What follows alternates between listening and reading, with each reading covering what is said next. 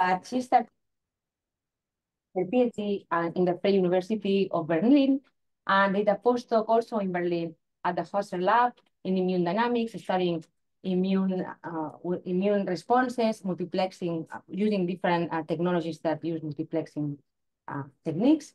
And then in 2022, she received the Ramónica Hall, which is a group leader position, and she joined the CNAG. And she's now very much interested in understanding tissue architecture using spatial techniques, spatial transcriptomics. I think is what you were going to talk about. So that's why we invited her. So I'm really looking forward to hearing your talk. Welcome, Anna. Thank you, Marta and Nuria, for the invitation and for hosting me. That's my first time here, so I'm quite happy.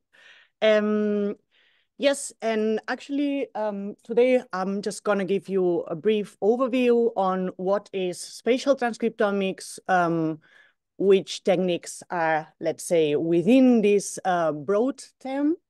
And I'll also show you some applications or some thoughts and data on how we are applying these techniques to study tissue heterogeneity and disease emergence and progression.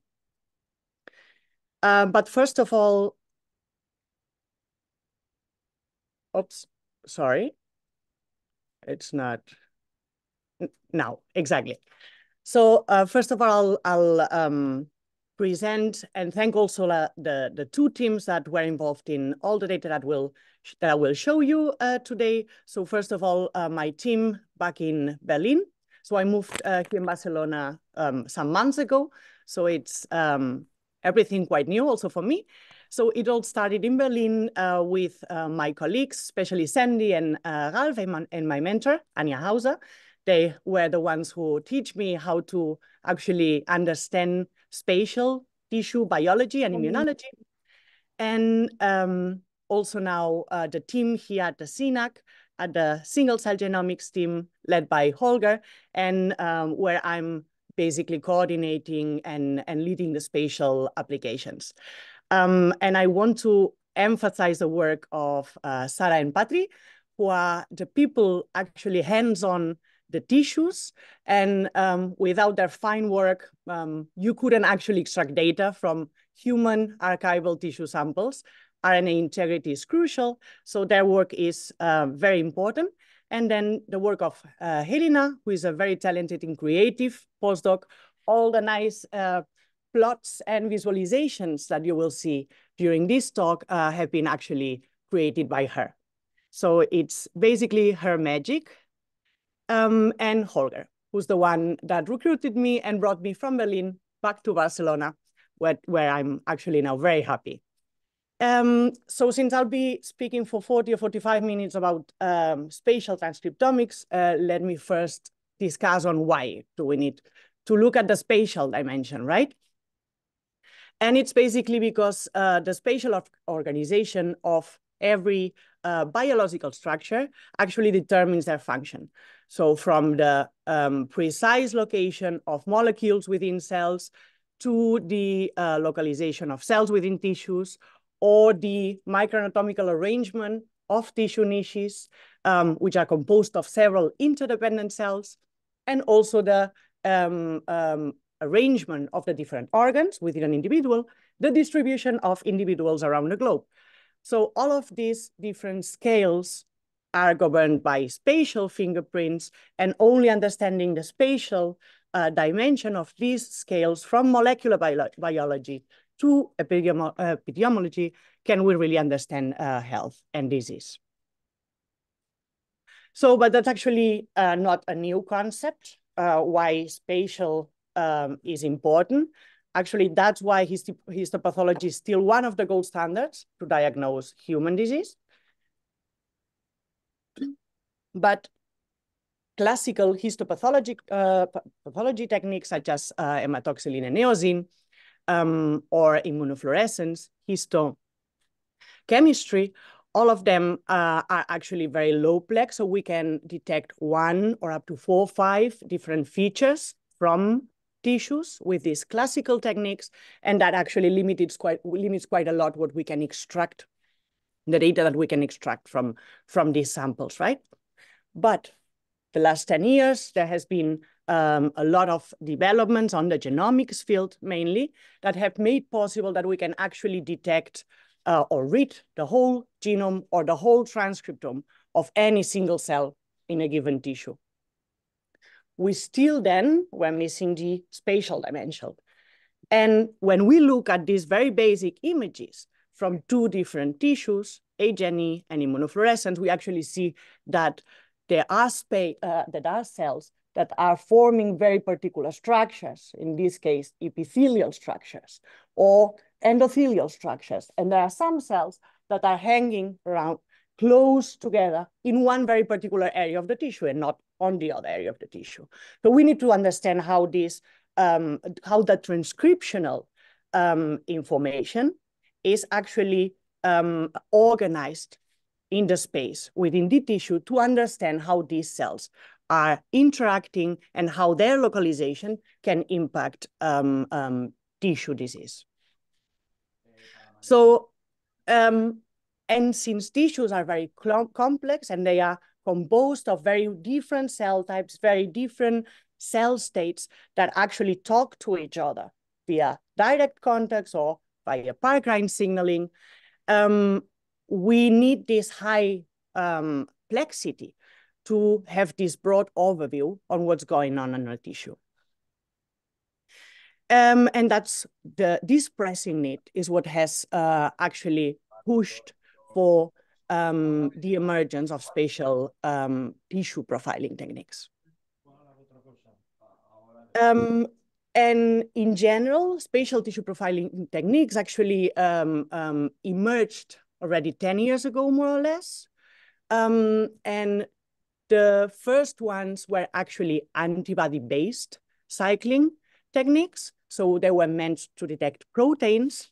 And 3 to 4 years, there was a huge development and maturation of the techniques that were meant to detect transcripts, so RNA molecules in tissues, spatial transcriptomics techniques.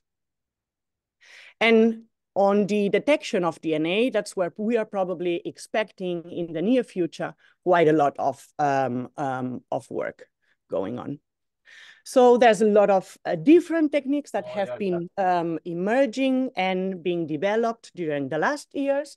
Actually, there are more than 50, and all of these 50 spatial tissue profiling techniques actually were developed within research labs. But now, right now, more than 10 of those are already being commercialized. So that's already, let's say, a hint of how much interest those techniques are generating in the biomedical community, basically. But all these different techniques that are basically detecting or protein or transcripts actually differ a lot in the resolution. Hello, yes. In the resolution that they actually allow us to detect in the spatial dimension, but also in the plexity that we are able to obtain from them, and also, therefore, on the biological breadth that we can read. And that is very important to really then understand which is the best technique to actually answer a particular biological question. So they are really complementary and not, let's say, very similarly applicable. But now, if we focus really on spatial transcriptomics technique, and we agree that, let's say, the aim would be to profile the transcriptome of any single cell in a tissue, retaining the tissue architecture, we have to, let's say, separate two main types of spatial transcriptomics techniques. So on the one hand, we have the capture-based techniques that allow us to read the whole transcriptome of a given tissue. We first expose the RNA from these tissue sections. This RNA will then be captured onto the designated slides that have some oligos. They are coated with oligos. Then we will then, let's say, move into or transform the RNA into cDNA and prepare the libraries that will then be sequenced in normal sequencers, right? What we get from this is nevertheless not true single cell measurements, but rather mini bulk measurements that we can then deconvolute in order to obtain the single cell resolution that we were actually looking for. On the other hand, we have the imaging-based spatial transcriptomics techniques, which are basically microscopes with microfluidic systems, right? In there, what we do is to actually hybridize the probes on the tissue. The tissue stays on the slide. And what we read from here is fluorescent signal with the microscope. So in here, actually, we have subcellular resolution, normally single molecule resolution. And we have to assign each of these molecules or transcripts to a single cell. And to do that, we need a pre-step, computational step of cell segmentation. So we have molecules, we have the cells, and then we can do the assignments, let's say. At the CNAG, we are working with both types of spatial transcriptomics techniques. On the capture-based side, we are working with Visium, and we are establishing now also Visium HD and StereoSeq. And on the microscope or imaging-based side, we have Cosmics and Xenium. But today I'll just show you one slide on Visium data and how you can very easily, let's say, combine Visium with other spatial tissue profiling techniques. But that will just be one slide, and then I'll spend the rest of my talk showing Cosmics data.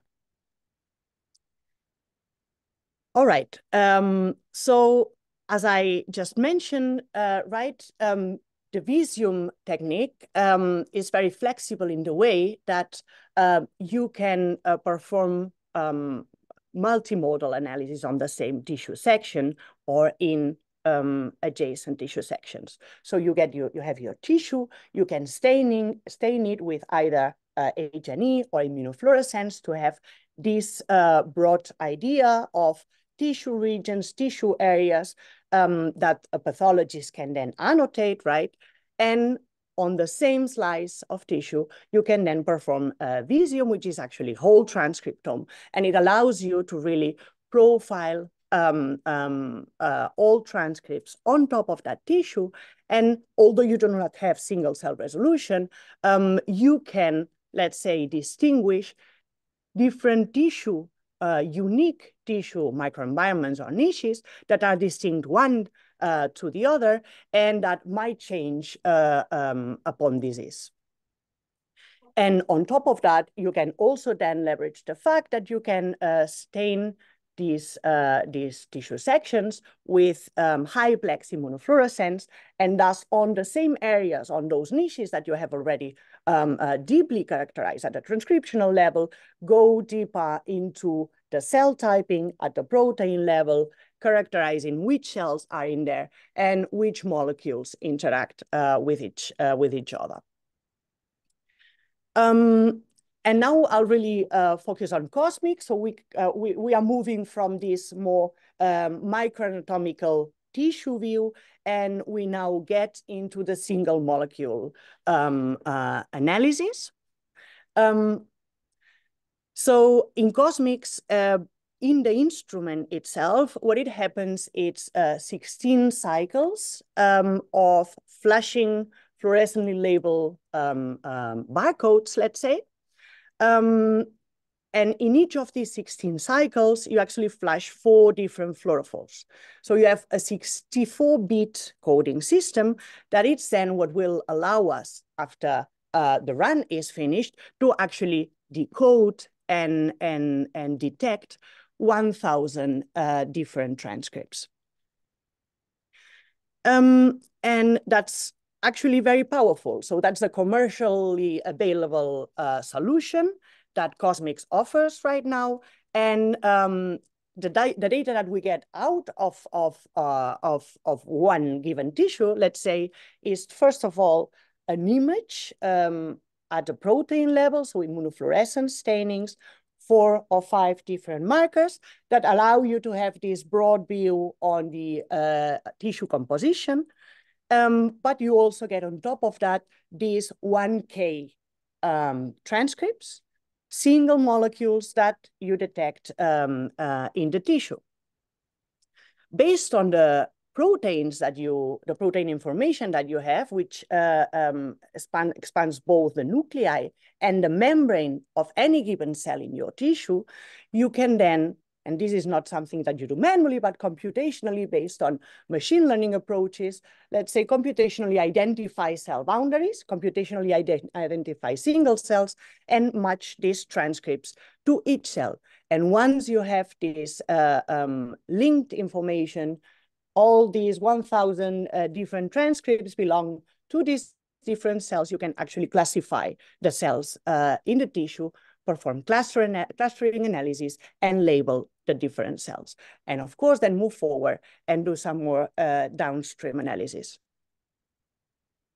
But that's a big overview of the data that we get out of these techniques. And since at the CNAG, we actually got the first CosMx instrument worldwide, so there was not much known about how you had to deal with this data, standards on how to process these data. We decided to start with a tissue that is very well characterized transcriptionally, but also anatomically, let's say, or microanatomically. So it's a tissue that it has an epithelial layer that you can see here in yellow and cyan, and that it has follicles, these bubbles that you see here in magenta, and the interfollicular regions. So it's a very well-studied tissue, and it was a perfect case study for us to then develop a pipeline, an analysis pipeline, and to see how deep or how far could we go with this technique.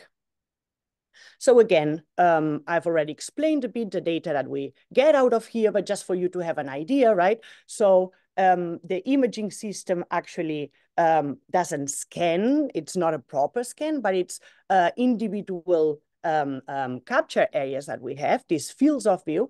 These are these small squares that you see. And of any given tissue, you can actually acquire hundreds of those. This is an example where we had 93 fields of view, and an idea of the number of cells that we get out of this tissue, it's almost 400,000. So it's really a lot of data. 1K plex panel for all of them. And now this brings me already to the first step of the computational analysis pipeline, that is the quality control, right? So there's nothing known about how do we need to control for quality in these types of data, especially in the imaging-based spatial transcriptomics techniques. We observed from the very beginning is actually, and you can see that in this immunofluorescence image, that there are these, you can see these squares, you can see these borders, right, in every single field of view.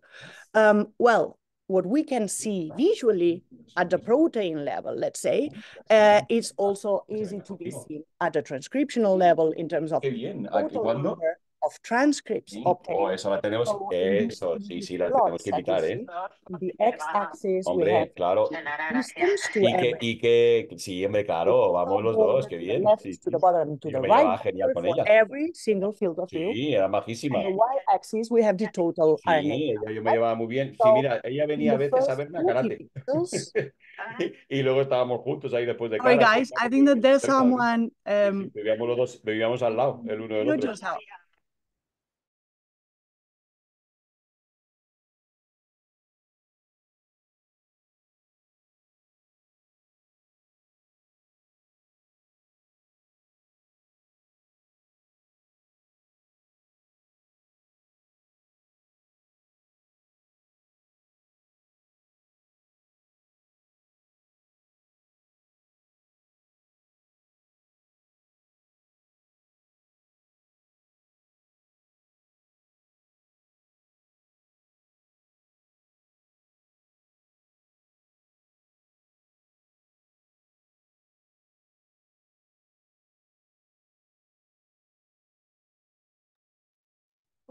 There we go. No? Yes, this will be again challenging. We'll leave it like this. It's okay, no? Vale. All right. No, all good. So again, so we saw that in these borders, right, we had these faulty segmentation problems, half cells being detected where we had way less counts than in the rest of the field of view. So what we did is we decided to just drop off these cells that were containing few counts. We also dropped off all those cells that had very few counts, not only because of these border effects, but also because they were not deeply profiled, let's say. And this led us to actually lose around 5% of cells in this given tissue, but that's actually the more or less the average of this filtering step. So we retain a lot of cells that that are quite high quality cells, and that we now can actually sort of profile, cluster, and annotate. So what we use to do that is the in situ type algorithm. That's an algorithm developed by NanoString, so the company behind CosMx, which is actually an algorithm tailored for CosMx data. It not only uses the count matrix, but also the information on at the protein level, the size and the shape of the cell, so the area of the cells, and the background signal. And what we decided to use was this algorithm in a semi-supervised mode. So you can fit this algorithm with a single cell reference. And since Ramon from Holger's group just published the tonsil human cell atlas, that's what we leveraged actually to annotate our tissue. And it worked very well. So at the first level of annotation, we actually could detect all the cell populations that we were expecting, and transferring or allocating them in space gives us this very beautiful representation of the tonsil structure, and all these clusters have a unique signature. And we can plot actually the cell clusters as UMAPs, what we would normally do for single cell RNA-seq data, but with in situ type, you can also plot those in this, similar to the embeddings, in which we actually show transcriptional similarity and assignment likelihoods.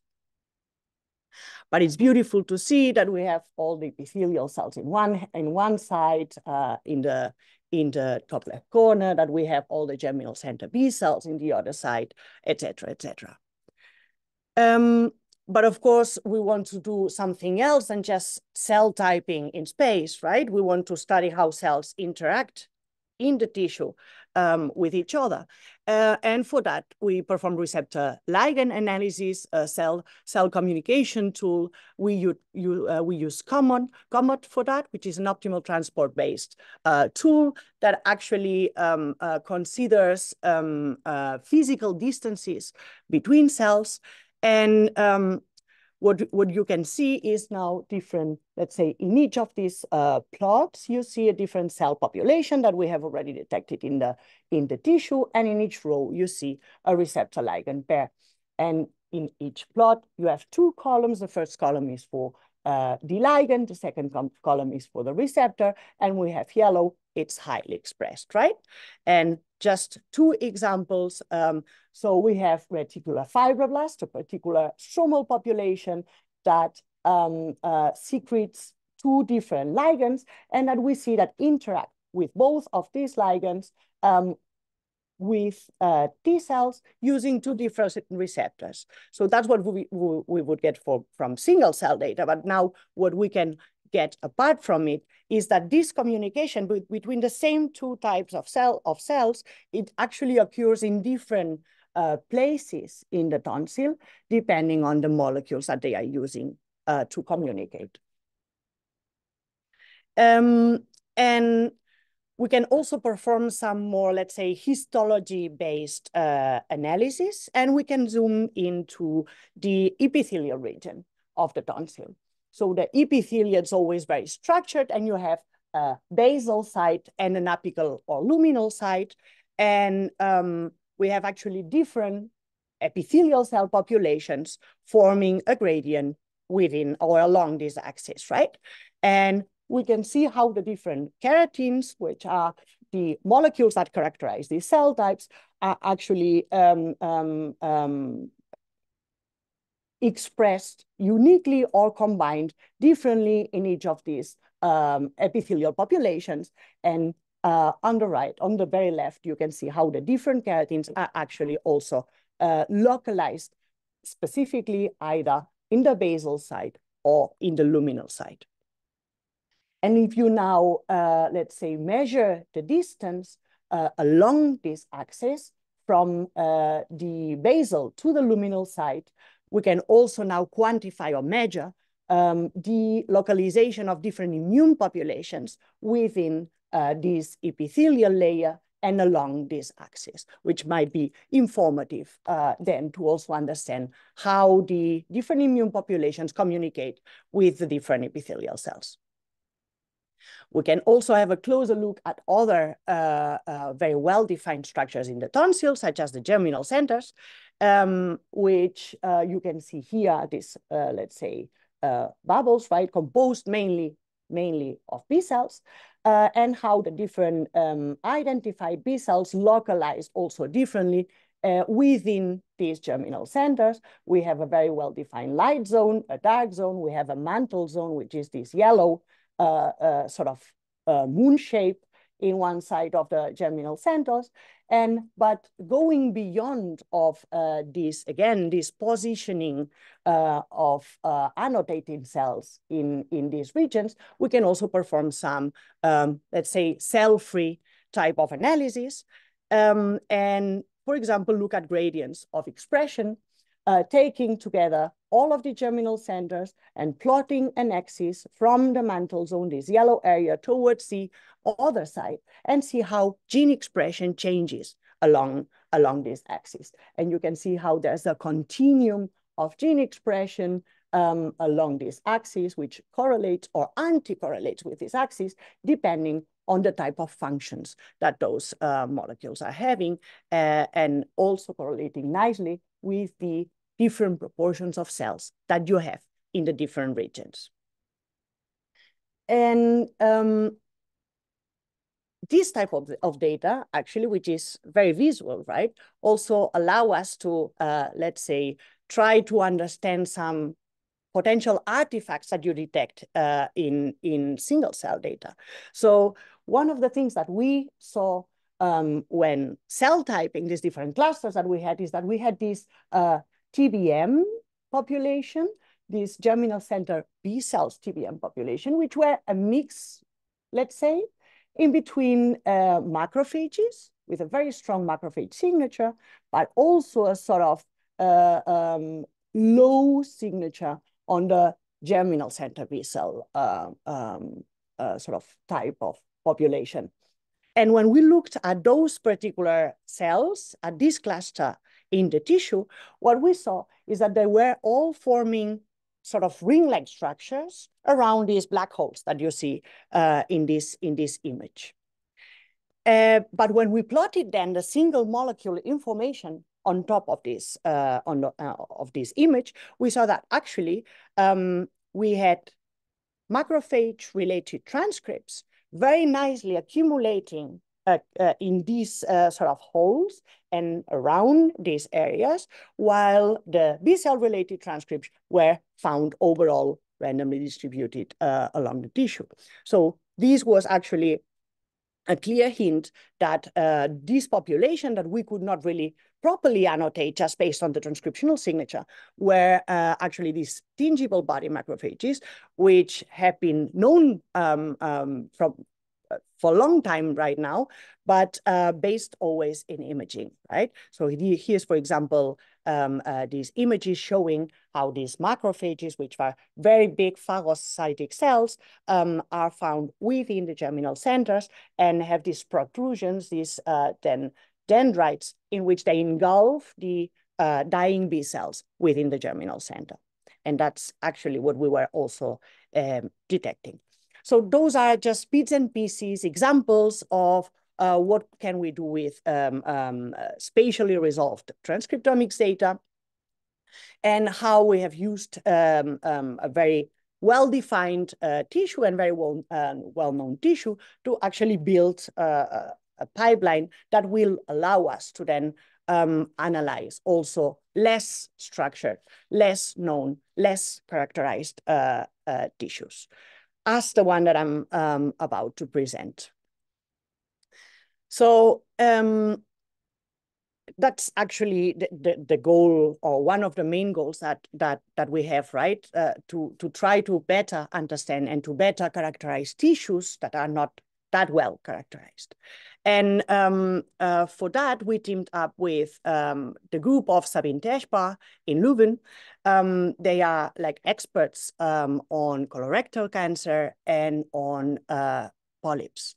And that's actually the data that I will show you this second part of the presentation. And we also decided to try to push it a bit further.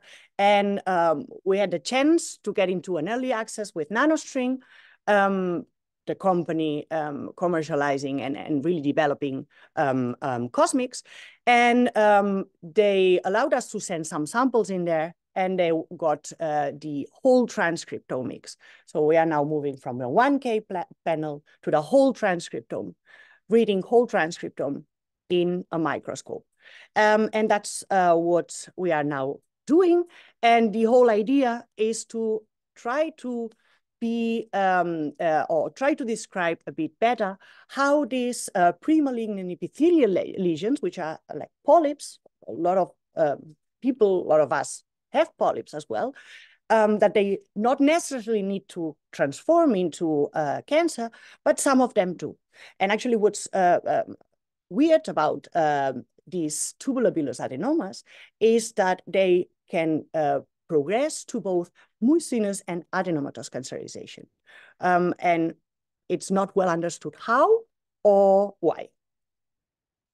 So we first sent 2 different tissue sections from 2 different patients that we had very well characterized in terms of histopathology already. So we have several areas which only contain healthy epithelium, several areas that are already transformed. And on the second patient, we even have 2 different of these 2 types of tumors emerging from the same tissue. So our idea was to actually study this transition from healthy tissue to TVA, and from TVA to cancer. And again, to really use all the power that we had to understand better this disease, we not only did this whole transcriptomics, CosMx analysis, but we also paired that from the same tissues, adjacent sections. We also paired that with single nuc RNA sequencing to actually also be able to compare how was, let's say, the data with one or the other. And as you can see here in these plots, in terms of total counts and in terms of unique targets per cell, we have actually very comparable results. And that means that what we get from the microscope is actually high quality transcriptional data. And now we can also leverage this reference single cell data set that we have to actually better cluster and annotate the cells in the CosMx tissue. And that's actually what you are looking now at in the left part of the slide. And you can see that the different colors actually correspond to different cell types. And we have an idea of the heterogeneity of this tissue section, of this tissue, and also leveraging the fact that we have these pathology-aware tools, we can also quantify the different proportions of different cell types within these distinct normal or TBA or tumor regions. And you see that they are actually very, very, very different. We can do that also for the other sample that we have. And just to mention, we have 7 more samples now being acquired. That's an ongoing project, but I thought it was interesting to show.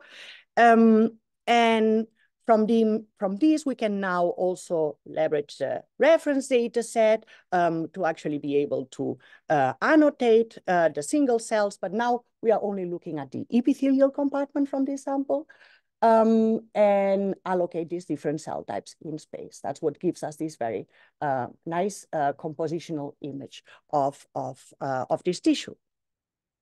Each of these clusters has a very unique transcriptional signature.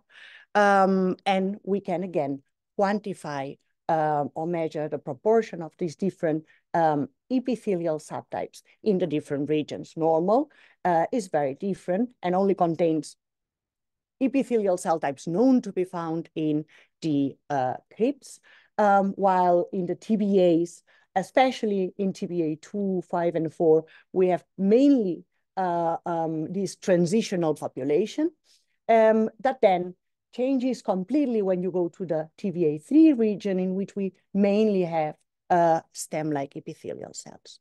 So this tells us a lot already of how the tissue architecture and transcriptional signatures at the single cell level also are paired and linked, and how this also, let's say, is linked to what can be seen in a histopathology image. Now we can also take a zoom in of one of these regions in which we actually have or could have a true transition from a normal part of the tissue to transformed TBA area of the tissue. And just by visually looking at these crypts, you can see that on the normal part, you have a single layer epithelial, while in the transformed area, you have a very dense crypts, which are multi-layered, right? And this could also be quantified. But what's also interesting is that when you plot in space the different cell clusters in the epithelial compartment, you also see how they are very distinct. So transcriptionally, cellularly, the composition of the normal versus the TVA is very distinct. And now, since we have this sort of switch in this midline, we can also measure the different cell types in these cell types from this midline towards the other end of both the TBA region and the normal region, and have a look at the gradients of cell types along this axis. And if we now would zoom only into part of the healthy colon, that's a very nice longitudinal cut, let's say, of the colon crypts that recapitulate what's very well known about epithelial cell differentiation. So we have stem cells in green in the very basal part of the axis, which then differentiated into transitional amplifying cells, and those can give rise to the secretory compartment of the goblet cells, or towards the apical side to the enterocyte, so the absorptive lineage, being the most differentiated of them all, the best for positive enterocytes. You can see that very nicely here. So that was a very good, also very nice case study for us to see if we could also in space sort of perform trajectory analysis. For that, we use a slingshot, which indeed represents exactly what's known from epithelial cell differentiation, but now we can do that in space. And moving one step further, we can represent this continuum of transcriptional differentiation or trajectory at the tissue-wide level to try to understand not only how the normal epithelial cell differentiation occurs, but also how from the normal we then get these polyps formed, and from these polyps, eventually, the cancerizations. So we can really look at the epithelial composition through the pseudotime. And again, this gives us sort of a similar picture that I've presented before, in which some of the TBA regions seem to be on this transitionary phase in between the normal and far off, let's say, TBA cell types that only occur then in very particular regions. And we can also inspect how the niches of these different epithelial cell types or different epithelial cell states also change along the pseudotime. So a bit as a recap, we believe we have built already a quite efficient analysis pipeline that we can now apply across different tissues and projects. We have quite nice resolution in terms of granularity of the cell types that we can recover from tissues, even using the 1K panel. Retaining the spatial information really allows us to understand better how cells communicate within tissues.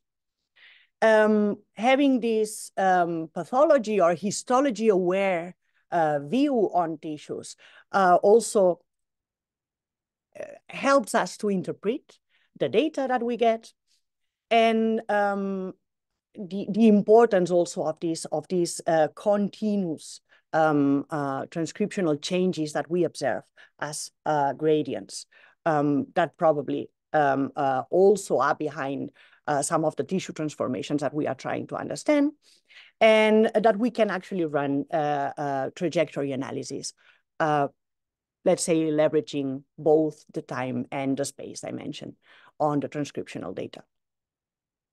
And very shortly, as let's say challenges and future views on spatial transcriptomics, I mean, probably that's the less, let's say, cool part of it, but it's very important, right? If we really want to use these techniques, which are quite expensive and very, very, very time consuming, we actually need to extract most of the data that we can get out of them. And we also need to, for these data to be reusable.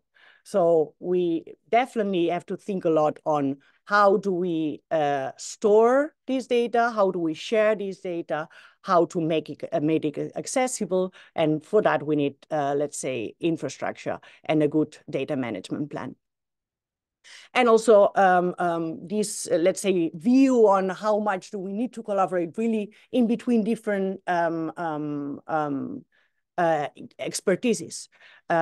Because apart from having this high-plex data, you have this additional layer of information, which just adds complexity on it, which is the tissue level, the spatial information, and only, let's say, communicating very well in between clinicians, pathologists, computational biologists, and the wet lab side, we can really get the best out of the data generated. And the multi-omics is the way to go. And with that, I think I'll finish here. I'll thank you again for your attention, and I'll be happy to take any question.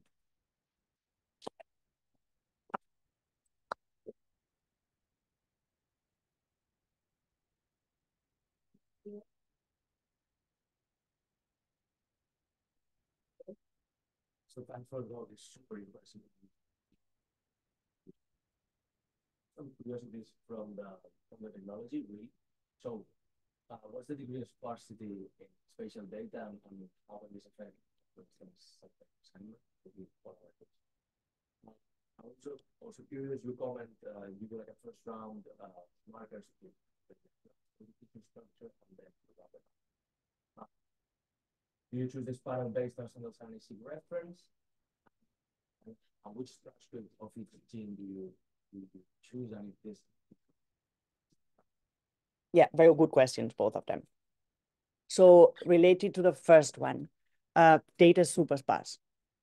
And actually, that's also one of the reasons why what I've used, I mean, we have done it also fully unsupervised, but that's one of the reasons why we've used in both examples that I've given you, this reference data set to inform cell clustering and annotation, because we do have a lot of zeros, a lot. But still, you can fully characterize the tissue, or at least you can characterize the tissue like good enough, as I've hope I showed you. And the second one was, yeah, how do we choose the panel, right? So it depends on the technique that we talk about. For the cosmics, we don't choose the panel. There's only this 1K commercially available panel, which is thought to be sort of pan-organ human characterization panel, if you want to call it that way. It works best in some tissues than in some others, obviously. For example, for the tonsil, it's a beauty. For some cancers, which are very homogeneous, for example, we've done something in chronic lymphocytic leukemia, where you only have B cells all over the place and they're all the same, then it's much more challenging. There are some other techniques, though, like Xenium, in which you can really, they have a lot of different options, modules, let's say, of different sets of genes or transcripts that you can detect. Plus, they give you a bit more this flexibility on, okay, build your own panel. And that's, let's say, economically doable. But let me just mention one thing more. So I think that it depends a lot on the question you want to answer, but if you really want to, let's say, explore a tissue or a disease, then, and now the techniques are actually going into that direction and we are able to do that, then you would go to directly to the whole transcriptome. And we are quite confident that in there you actually detect really almost everything you would detect in a single cell RNA-seq experiment. Thanks. Really impressive. I'm not so special in time, but single cell and sequence. So my question is more on the semi-supervised in situ type. So thing is that you say that you use the friend, right? And See. Actually, I know that so in that paper, for example, they have different modalities and they use for them to have the cell type annotation, but I assume that your method is only using the single cell and the sequence. Yes. Yeah. No, only the single cell, so expression. So the thing is that then, so what would be better for if there's no connection using the reference in the single molecule image techniques that you have, or because there you only have like 1,000. So then the annotation, you're not like super confident that you can get like the perfect annotation, or would be this better, or doing the typical deconvolution of the physics. I mean, we don't have to deconvolute this data because I mean, how these two things would be like study in vitro, you have 10 cells per spot or something like that, and you need to work, but you have all the transcripts. yes. Should somehow calculate because you only have this 1,000 transcripts. Yeah.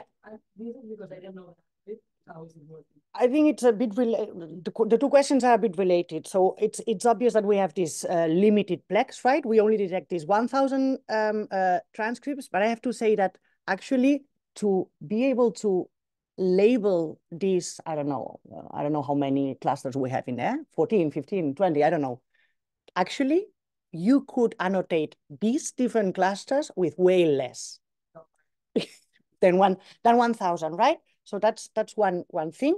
And the other thing, maybe it will help a bit understand how this algorithm works. When we run it semi-supervised with this reference, not all the clusters that we will get will be directly labeled transferred, let's say. So we will get some clusters that will be annotated as Ramon's annotations, plus A, B, C, D, E, F, G. And that's actually those clusters that you see with an asterisco, exactly. Those were unassigned clusters that we then manually annotated based on the differential expressions. So then I assume that the syndrome cosmics is something when you say you are getting the I mean, it's very difficult to say, to answer this question. I think the question should be yes, but I'm not confident to say yes yet. Also because we haven't compared it in the same tissue. For example, the tonsil, it's so well known, so well studied. Every single cell type that you have in there, you know what it is, you know how to call it, right? But in this TVA world and colorectal cancer world, there's a lot known, but there are a lot of different cell states that so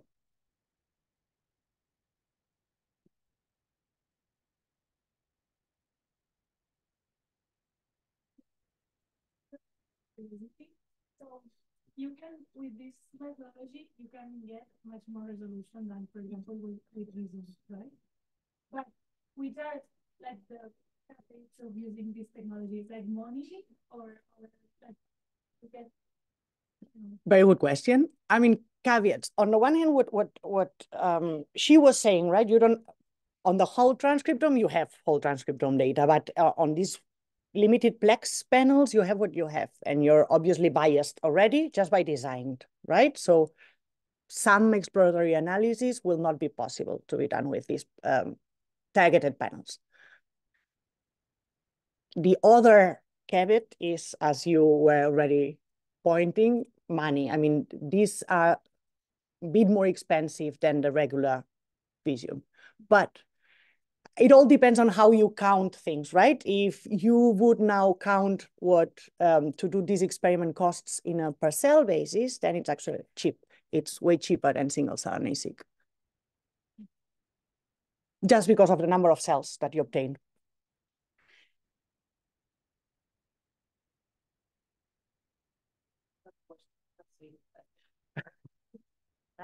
How far are we from being able to do this spatial transcriptomics on many individuals? So when I mean many, I mean like, Yeah. I mean, probably first, I think we need to really, I mean, the field needs to work and agree on some standards. That's the first thing to do, because if we all don't agree on how can we deal with this data, we will not be able to agree on what can we interpret from this data, right? That's one thing. The other thing is probably also money. And the other thing is actually we could already try to, you know, like really, because from each slide, I mean, you can actually, the scanning area is quite big. So the scanning area for this, at least for cosmics, is 20 times 15 millimeters. So we are talking 1.5 times 2 centimeters. It's quite a lot. If you work with very small, with biopsies, you can actually put 12 biopsies or more in there. So in every run, you can actually run 4 slides in parallel. So you can actually analyze a lot of patients in one single experiment, a lot of them. But now, I'm just worried. I mean, and there's quite a lot of work on that direction, you know, using TMAs, et cetera, just maximizing the amount of samples that we can profile at once, which is obvious. You want to reduce also technical variability. But if you look at this tissue or at, you know, at any of these 2 samples, not the IF because we only have 4 colors, but like the other one, and you see how the differences transcriptionally and in terms of cellular composition, if we go and profile a very small piece of every tissue, we actually lose the whole dynamics, which probably it's what's marking the disease itself and the pathology. So I think we first need to, be a bit more explorative and figure out exactly how disease pathology is actually orchestrated in tissues. And that means big chunks of tissue. And when we understand a bit more, we can then probably be more informed on how to really then go to the point where we need to be and profile 1,000 million patients.